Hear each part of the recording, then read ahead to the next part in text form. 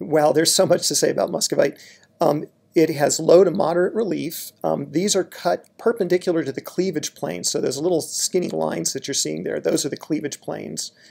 It is not pleochroic. I'm not sure why my particular camera seems to show some pleochroism, but these high-order interference colors and this bird's eye extinction is absolutely characteristic of muscovite. And we'll talk more about bird's eye extinction in just a second. So here are a couple of grains of muscovite, very large ones, in different orientations. So when I cross the polars, you'll see that one of them is almost gray, and that's because you're looking down on a cleavage face. And the other one has this sort of purple to red colors. But it has these little dots in there, and those little dots are called bird's eyes. It's named after bird's eye maple. This is especially characteristic of muscovite. Now you're going to see a lot of different grains in different orientations. They'll give you a sense of the range of interference colors. There are going to be some gray ones where the cleavage planes are parallel to the plane of the thin section, nearly. And then some other ones that have higher order interference colors, this sort of bright pastels. But they all have bird's eye extinction to some degree. And so that's one thing that you can look out for for identifying muscovite.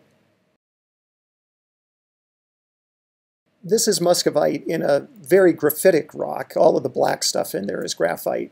And sometimes when you look at these rocks with this fine-grained material, you're not quite sure what that mineral is until you cross the polars, and then you see those bright interference colors that are so characteristic of muscovite. And if you go into really high magnification, then sometimes you can pick out some bird's eye extinction. This is fairly typical for schists. Sometimes the muscovite is so fine-grained it's hard to pick out individual crystals. This is muscovite in a blue schist. All that pale blue material around it is glaucophane. There's some pale green chlorite, very similar relief. When you cross the polars, you'll see the muscovite. It has these beautiful blues and magenta colors. It also has this bird's eye extinction. Now, muscovite in blueschists and eclogites has a high silica content, and then it's called phengite. And this is now muscovite in an eclogite. All the green material, high relief crystals around the outside are clinopyroxene, sodic clinopyroxene. The phengite are those clear crystals in the middle, lower relief. And again, you can see the bird's eye extinction in those sort of typical muscovite high order interference colors.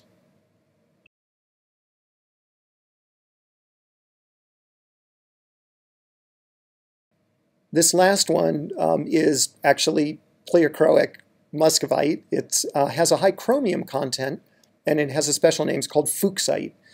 But it has this funny bluish-green color, but when you cross the polars, you'll see it has those high-order muscovite interference colors.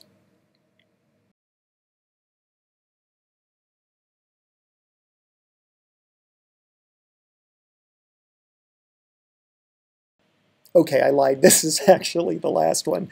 I put this muscovite in here just because it is so spectacular in cross polars. So you'll see that as it comes around. Isn't that incredible? That's so spectacular. I love muscovite.